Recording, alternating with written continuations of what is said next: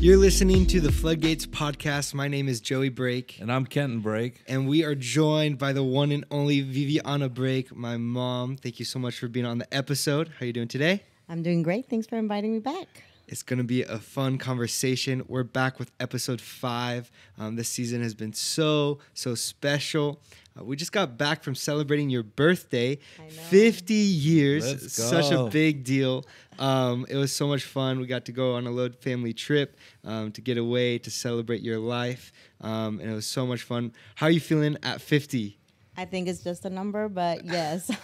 I think that when you come to this big kind of like landmarks of your life, you start evaluating things. So I'm just grateful. I'm grateful for where I am. I'm just hopeful for this new decade coming ahead. I think you go by decades after 50. You don't want to count every year, but I'm just grateful. I'm grateful to be able to just share life with you guys and be part of a community that cares and grows, and investing in the eternal is something that even becomes more real the older you get. So I'm just in a very grateful season of my life.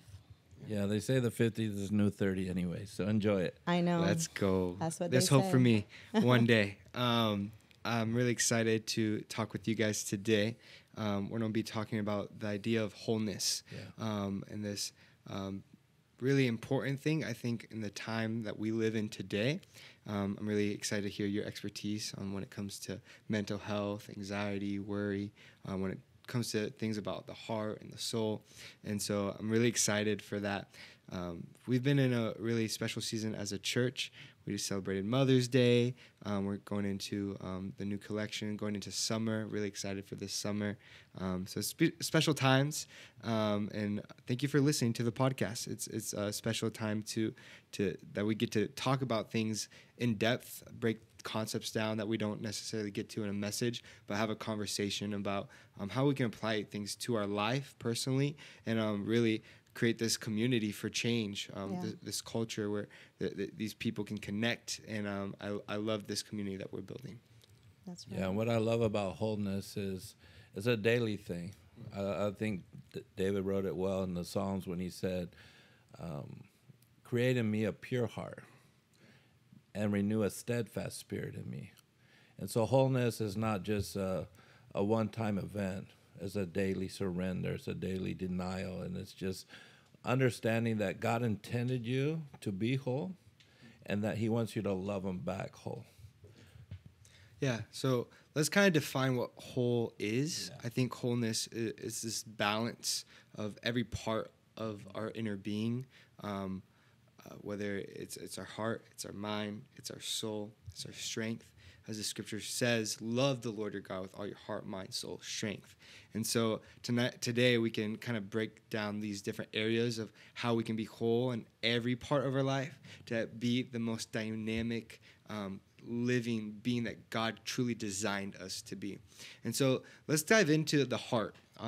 You earlier this year kicked off the first Sunday of the year with the message Whole Heart. Yes. It was a beautiful message, just breaking down the heart God truly intended us to live with.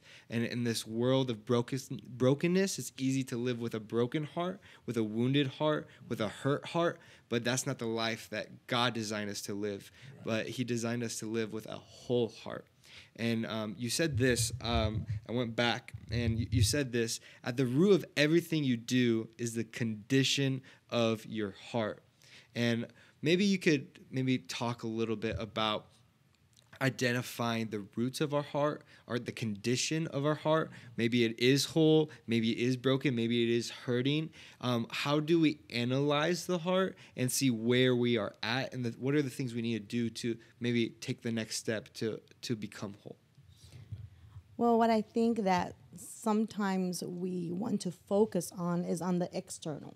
So normally when I talk to people about how's your life going, you want to talk about accomplishments or the things that you're frustrated with because they're not working.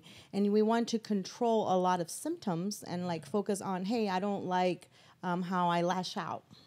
I don't like how you talk to me. I don't like, I want to be more peaceful. I want to have more patience. So people that we're in relationship with are probably the ones that are going to tell how the fastest how our heart is, because we are constantly spilling out of the abundance of what we're kind of filled with. And so a whole heart, when hard times come, you're still able to have peace. Wow. But when you're constantly, I say, being reactive, when you're constantly being triggered, when you're constantly being frustrated, and you don't have a lot of moments of peace, I think those are symptoms that will kind of help you go deeper. Yeah. And instead of focusing on behavioral changes, we want to go and look at the root. We want to look like, why am I so easily angered? Why am I so frustrated all the time? Why am I so impatient? Well, there has to be something going on in my heart that is maybe not resolved. It is sometimes hurt that we carry. I do an exercise that is called like the cup, the whole concept of the cup, and we have layers. We have to recognize in those layers, are you anxious? What are you anxious about? Projecting things into the future that are not real, but you're kind of like already predicting it's not going to go well, so then we're anxious. So sometimes we're focused too much on the past, and then we're depressed. So we want to fix depressed, we want to be happy, but unless we look at what is it that is causing me to look at the past, maybe there is grief there, maybe there is loneliness, maybe there is fears that I am not processing or know how to deal with, and maybe there is bitterness. A lot of people carry a lot of bitterness when they're hurt and disappointed, and we feel this powerlessness. And so we carry that in our cup. And so everywhere we go, there we are. So I would just say, whatever you're going through on the daily, make sure at the end of the day, you bring that to God. Yeah. That you say, God, today I bring you this hurt.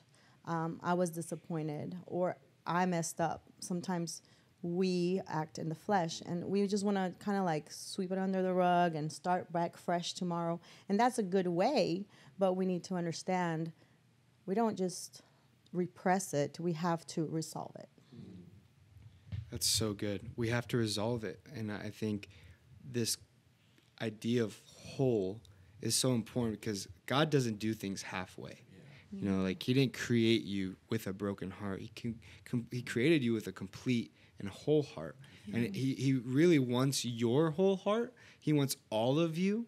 And so I think when you find yourself in that moment of analyzing and trying to discover, why am I easily angered, or why am I responding this way, or why do I feel this way, what are these emotions coming from, that God truly wants all of them.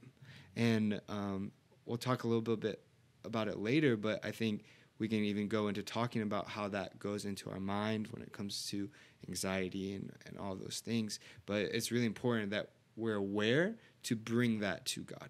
Yeah, and I believe a lot of times we try to avoid the root of the issue. And so we think like a new job, oh, that's going to make me whole. Mm-hmm. Or a new relationship, that's going to make me whole. Or we always try to find something new that we haven't tried or experienced, but where you go, you are. And so if you go into a place, a new job, a new relationship, still broken or still not in a wholeness with God, you're going to find yourself in that same place. And so it's very important to get to the root of the issue, resolve it, and walk through it till you get to a place of peace. Yeah. And I think also it's like, if you don't have that whole heart, you will end up doing things half-heartedly. Yeah. Mm-hmm. The way you love your family will be half-heartedly. The way that you do work and the way that you do serve will be half-heartedly. The way that you live will be half-heartedly, and you will never live in the whole, complete fullness that God created you to live in. And so it's really important to identify it and to do something about it. And I also say you normally give what you have. So if you have resentment and somebody comes to you, somewhere in that interaction, you're going to give some of that.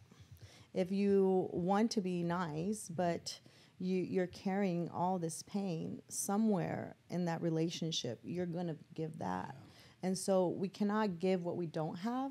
So investing in ourselves is not selfish. And I think that there is this concept in Christianity especially that is all about like giving of yourself and about others, which is right. But even as God teaches, we are to love others as we love ourselves.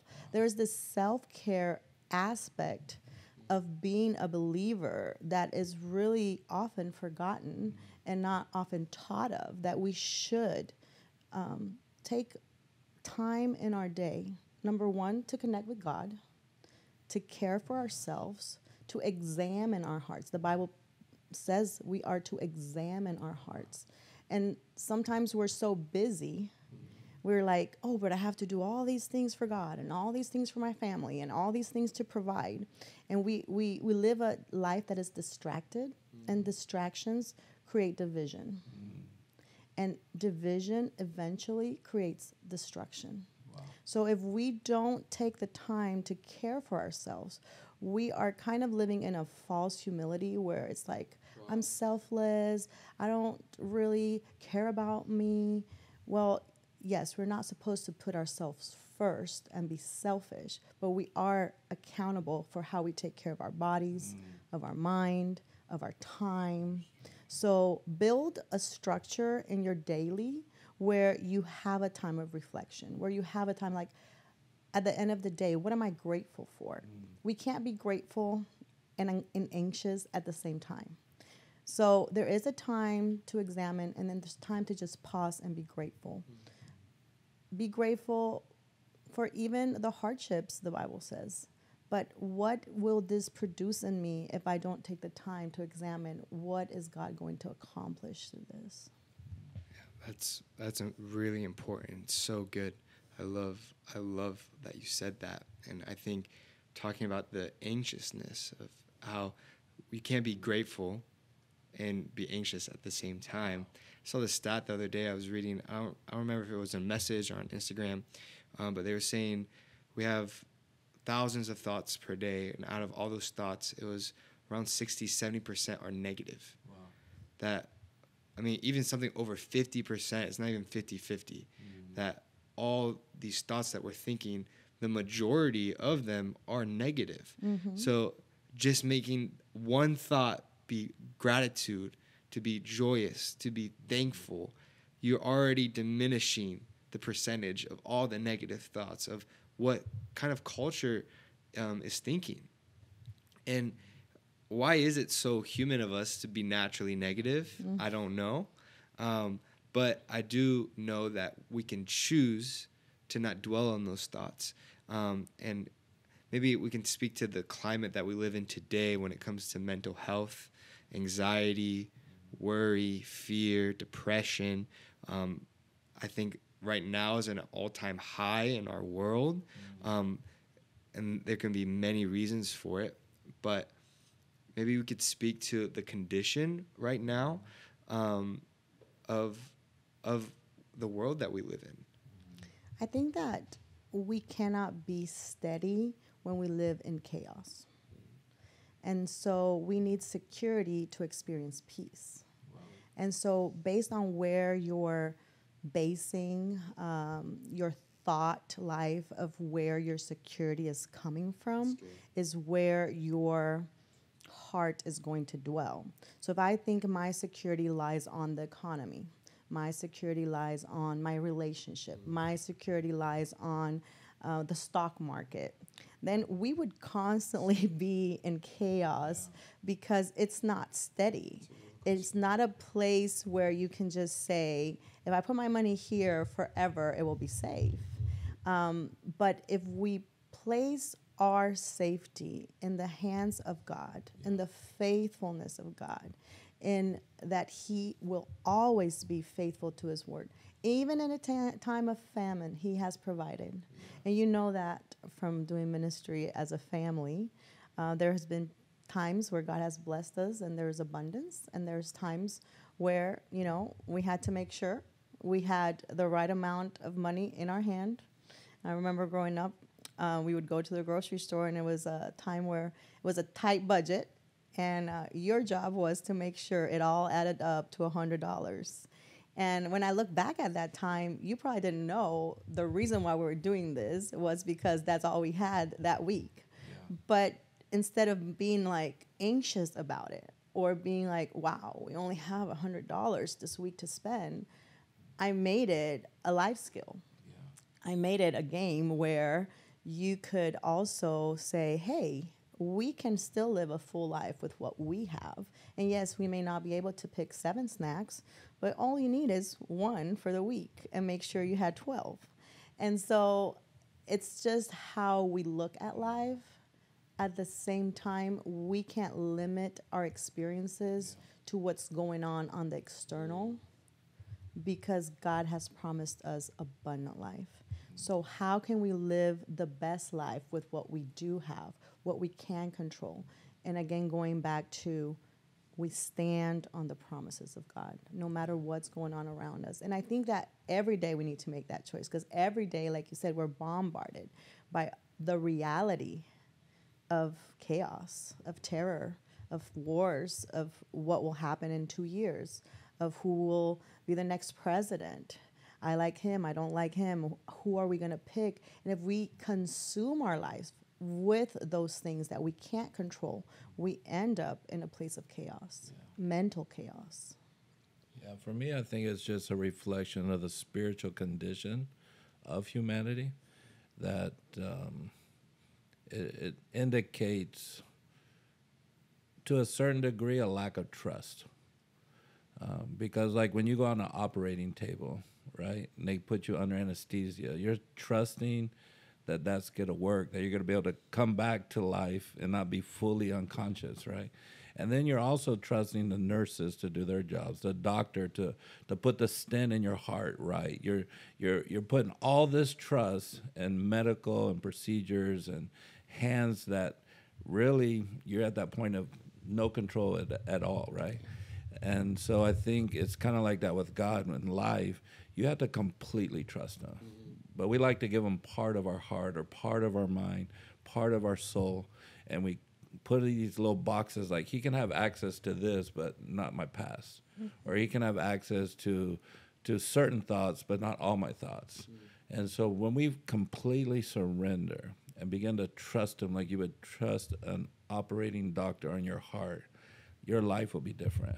Because you don't have to worry, because worry adds nothing to your life. It just creates more anxiety and stress. And so I think it goes back to that heart of simply trusting God with all your heart, mind, soul, and strength. Yeah, I mean, we even read in Scripture that God's peace goes beyond all understanding. Yeah. And I think a lot of times we try to make it make sense, but it doesn't add up. No. It doesn't make sense. There's really no way to describe His peace, to have joy in chaos, to have peace that goes beyond understanding. And I can't help but think that sometimes we may not have peace of mind because we only give God a piece of our mind. That, I can't give God this thought. You know, like, this one He can handle, but this one I'm going to keep to myself. Right. I'm just going to keep on thinking it. Maybe we're even thinking it without even thinking about it, and it's just a constant thought in our head, but it's something we truly need to give up. And I want to encourage you, maybe you're listening right now, and you're saying, I'm longing for this peace in my mind, that I know that God's peace is beyond my understanding, and I'm longing for that. I want to encourage you right now, just cast your cares upon Him. Yeah. There's nothing too big. There's nothing too small. That there's nothing that He can't handle. There's no thought. There's no doubt. There's no weight that you carry. And so I want to encourage you, cast your cares. And also maybe just call someone and let them know, hey, I'm dealing with this. I know there's been moments in my life where I just had to call someone and let it out, saying these are the thoughts going through my head. Yeah. They might not make sense. They're probably not the truth. But these are the thoughts that are consuming me right now. And when you let that out, there's this peace that comes after. And after you can resolve the issue and talk out the solutions. But I also want to encourage you, take a moment to pray. It says by prayer and petition. Yeah. So pray and petition your circumstance, your situation to God.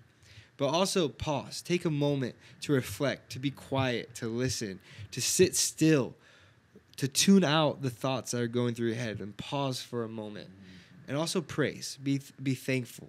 Be grateful.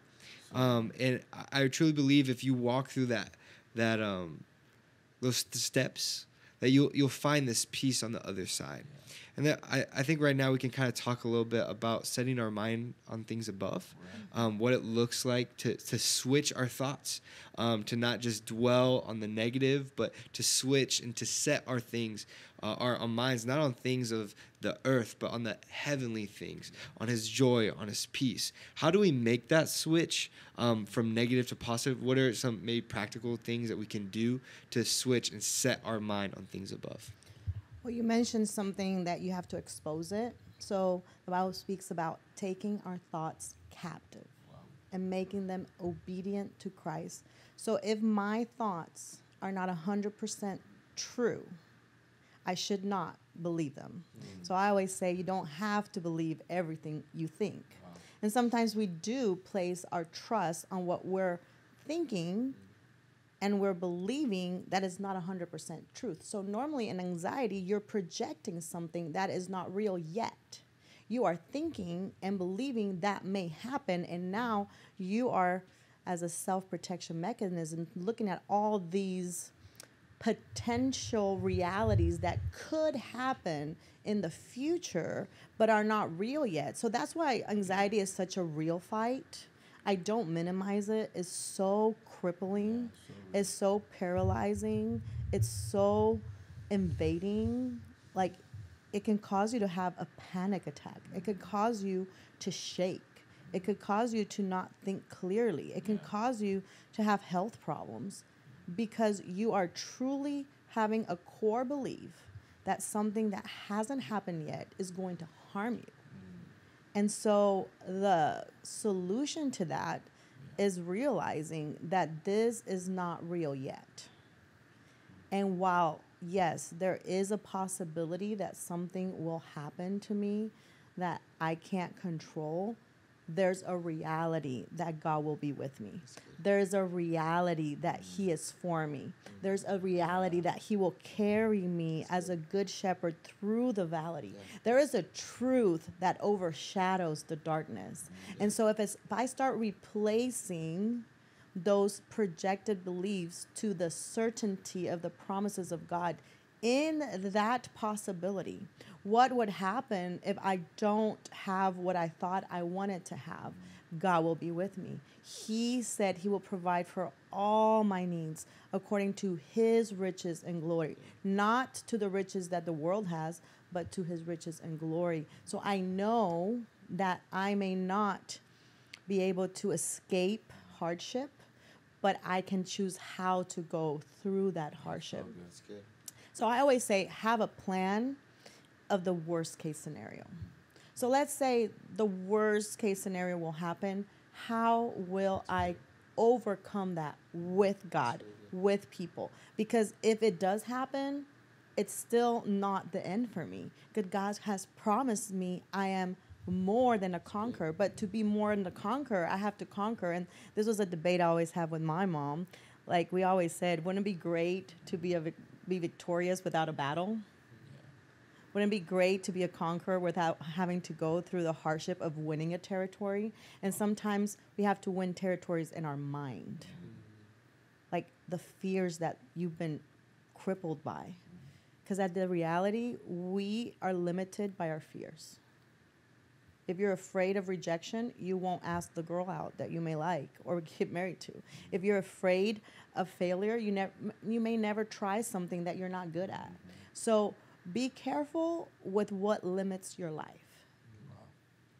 Because you may think that is the worst problem, but the worst problem is really not fulfilling the potential and the purpose God designed you to live for and by. So I just encourage whoever's listening to expose those thoughts. Because in our mind, the two thoughts are equally powerful. Our godly beliefs, our beliefs in God's word and our just human beliefs or fear-based beliefs are equally as powerful. But when we expose it and replace them, it's the word of God that triumphs. And the word of God lets us overcome and replace that lie with the truth. And now we can walk in truth. We can walk in the light. And we can just take one step. Sometimes we feel like if you've been kind of captivated by fears, you're just going to say this one prayer and never again struggle. Well, the struggle is not a sin. It's when we yield or bow down to the struggle that we end up destroying sometimes relationships or even the plan God has, because we are crippled and we can't go on unless we call on to God. But the moment you call on to God, you can take one step. And darkness and light cannot be together. Yeah. So I just encourage you to expose it, to identify that thought, take it captive, and say, does this line up with what God says about me or about my life, about my future? And then replace it with the truth. Yeah, that's beautiful. And I think, like you were saying earlier, it's important that we have this self-care, that if you really truly care about yourself, of your heart, your mind, and your soul, it's going to take that attentiveness, that you don't have to pay attention, that you don't have to look inwardly and reflect. And when we talk about that self-care, I think it's really important that we talk about our soul, that our soul, maybe what it is, why it's important that we take care of it, and this idea of keeping our soul a safe place. When we were in this collection on wholeness, Lorenzo gave a message called Soul Safe, and he presented this concept that the soul should be like a safe, that only things that are really important are stored in a safe. Yeah. Like our innermost being is our soul, and we got to be careful what we let in and what we let out, and what we give access to it. Yeah, it says you're, above all else, guard your heart. And so I think that safe is a guarding mechanism that you can guard your soul. And Jesus wants to give you rest for your soul, but you got to come to him. You got to cast all your cares at his feet, and he'll give you rest for your soul. So part of it is guarding it and having like boundaries, healthy boundaries in your life. It's also guarding it, but also surrendering so that you can experience the rest that Jesus wants to give you. And so it's a dynamic of both, of you guarding and also just surrendering so you can experience the rest for your soul. But I love that idea of like a safe, like you just don't let anybody have access to it. You should have the only code or the key or the way to get in, and then what's in there is important. Your soul's important. Like where you're going to end in eternity is important, your soul. And out of the abundance in your heart, your mouth speaks. So what's in your soul and that life of yours is really what you live, what you think, and what you speak about. I teach on the R's when it comes to safe soul care. There's a time to rest. There's a time to reset. So you've been like out of order, I say, like just take a time and reset your priorities. Like take that time, reset, renew your strength. If you are feeling tired, if you've been fighting the good fight, doing good things, and life is hard, and you're constantly battling thoughts, and you're constantly reframing and doing what you should be doing, you still get tired. So there's a time to just rest and renew your strength. And then there's a time to remember. Remember the faithfulness of God. Remember the things that you thought you would never get through. And then in this season, you're thinking the same thing of the next struggle. But remember, he was faithful to you. He will be faithful again. Write down the things that God has been so faithful to you in. Remember, bring to mind the things that will help you find rest. We're so good about going back and going back. It's called ruminating, just going back and going back. What if this, and what if I would have done this, and what if this happens, and what if God is faithful again? What if God does what he does every time? It may look different in this situation. Maybe I've never experienced this kind of trial, but I can rest assured that he has been faithful before and he will be faithful again. So just renew your mind constantly. It's a constant thing. And it's not based on like whether you're a good person or not. It's really a practice we have to develop and constantly be alert, the Bible says. We have to be alert because the enemy comes to kill, to steal, and destroy. So he wants to steal your joy. He wants to steal your peace. And he knows our weakness based on the past. He knows what's going to shake our ground. So we shouldn't be surprised when he hits us where it hurts us. But we should know how to respond. And so I think that just having a place where you remember, hey, when is the last time I did a reset? When is the last time I just rested for 2 days? I think like that was amazing to go for like 5 days and be able to like recharge is the one that I was missing. Like just recharge and be able to come with a new energy and just take a time to soak in and fill your cup with love, with rest, with peace. And all the problems and all the struggles and all the challenges that we left here, we're here. So we weren't really escaping reality, but we were giving ourselves a time where we're saying, yes, because the battle is real, we need to rest. Because the battle is real, we need to reset. What are the priorities I have to reset if I don't have time? What are the non-negotiables? What is my thought living? I need to reframe my thoughts. So I just encourage you to take some time even after this podcast and go through some of the R's. Like, what are the things that you can do today that will change your tomorrow? I love how you even mentioned renewing your strength. And I've been in the process of weight training, and one of my good friends, he's a power lifter, and so he's been kind of coaching me on how to properly train in specific weight exercises, lifting weights. And so the other day I went to the gym with him, and he said, we'll just start here. And I had about an hour and a half before I had to go to a baby shower. And I was like, all right, we'll start here.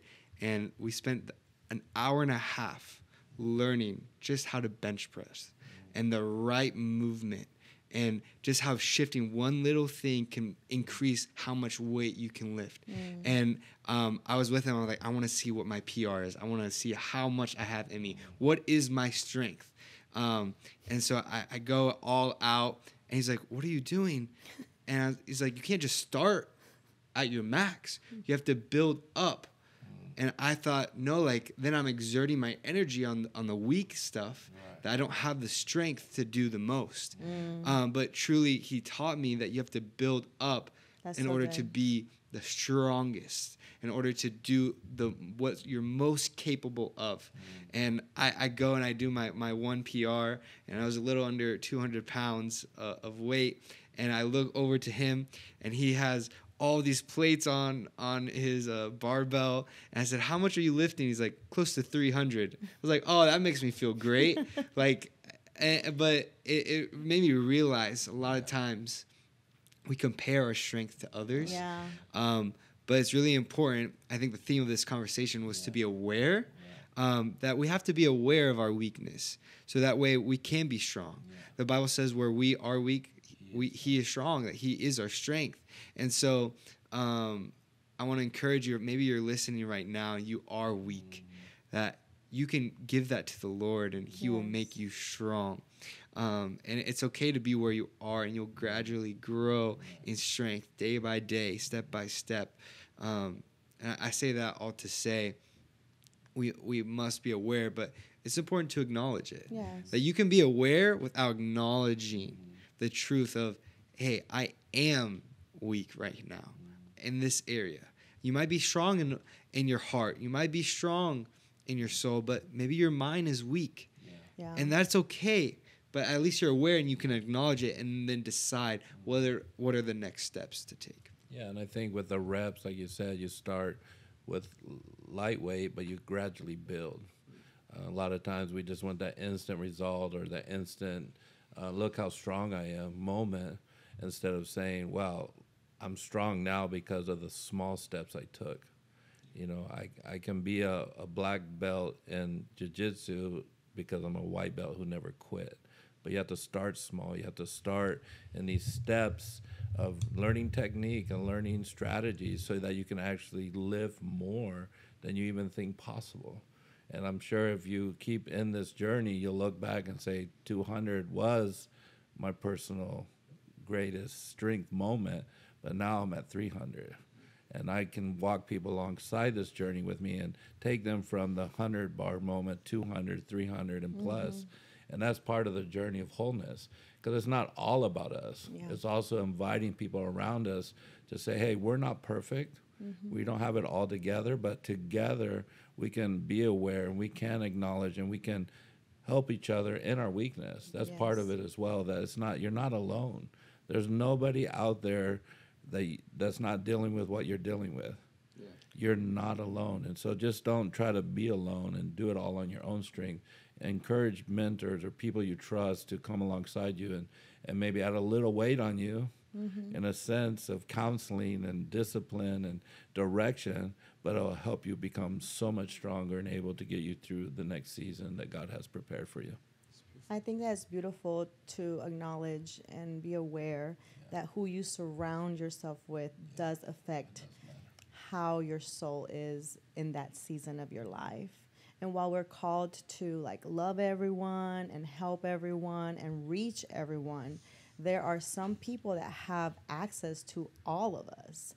And those are the people that we need to pray about, that their access to our life lines up to what God intended for us. So I just encourage people that are listening today to just realize this is not a journey that you do on your own. Yes, you need a mentor, you need a pastor, you need a leader, you need counseling perhaps, you need a coach, but you also need community. Yeah. You need people around you that can say, like your friend said, what are you doing? Like he didn't like hesitate to really correct you in a very kind way. And if he wouldn't have corrected you, you'd have just been frustrated at a level you didn't need to be.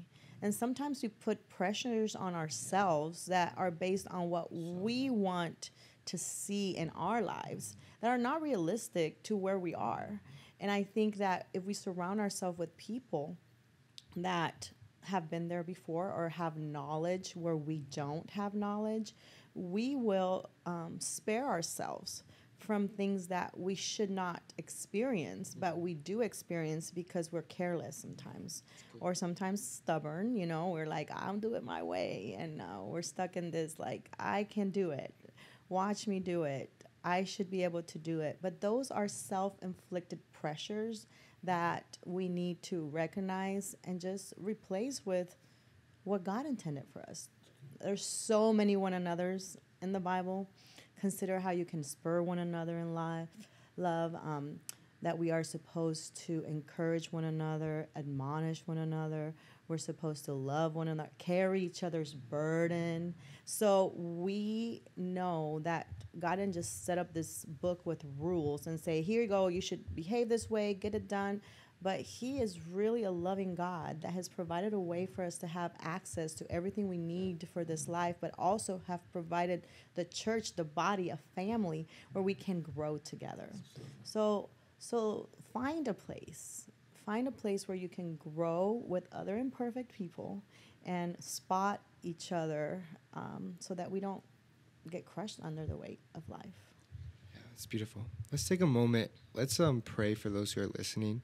Maybe they are dealing with areas in their heart, their mind, their soul, their strength, whatever it may be.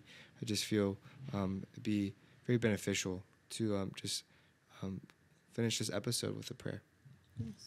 God, thank you so much, Lord, that you have a peace that goes beyond our understanding. Lord, we thank you, Lord, that you meet us in our brokenness, that you meet us in our hurt, in our pain, in our fear, in our worry, Lord, that nothing's too big for you to handle. So, Lord, right now, we just cast our cares upon you. Lord, I pray for anyone who's listening right now that might be saying, man, that's me. I'm dealing with a broken heart. I just really need a peace of mind. Oh, my soul just feels overwhelmed. I feel weak and like I have no strength. Maybe if that's them right now, I pray right now they would feel your presence in such a tangible way right now, Lord, that you would lift them up. And God, I pray, Lord, that we be able to trust you with every area of our life.